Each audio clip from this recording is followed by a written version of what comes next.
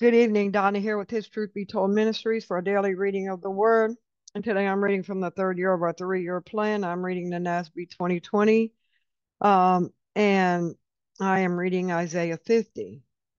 Here we go. This is what the Lord says. Where is the certificate of divorce by which I have sent your mother away? Or to whom of my creditors did I sell you? Behold, you were sold for wrongdoings, and for your wrongful acts your mother was sent away. Why was there no one when I came? When I called, why was there no one to answer? Is my hand so short that it cannot redeem?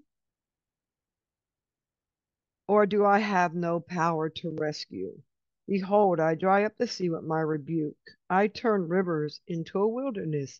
Their fish stink for lack of water and die of thirst. I clothe the heavens with blackness and make sackcloth their covering. The Lord God has given me the tongue of disciples, so that I may know how to sustain the weary one with a word. He awakens me morning by morning. He awakens my ear to listen as a disciple. The Lord God has opened my ear, and I was not disobedient, nor did I turn back. I gave my back to those who strike me, and my cheeks to those who pull out my beard.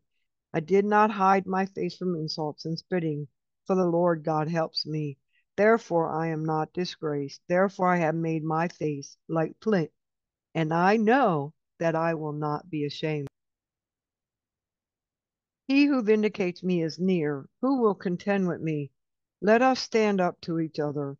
Who has a case against me? Let him approach me. Behold, the Lord God helps me. Who is he who condemns me? Behold, they will all wear out like a garment. A moth will eat them. Who is among you who fears the Lord, who obeys the voice of his servant, who walks in darkness and has no light? Let him trust in the name of the Lord and rely on his God. Behold, all you who kindle a fire, who encircles yourselves with flaming arrows, walk in the light of your fire, and among the flaming arrows you have set ablaze. This you will have from my hand. You will lie down in torment.